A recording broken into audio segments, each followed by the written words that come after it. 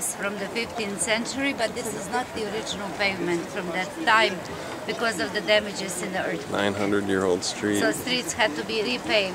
What year was the earthquake? The streets again? are so nice here. The stone is so 1667. smooth. So still pretty old. Yes, it is still old.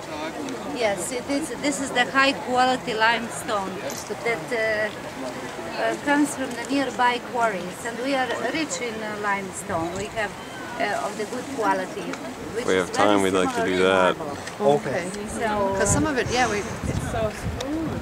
Yes. still have many limestone quarries, and traditionally people always, even in the old days when people were poor, because there were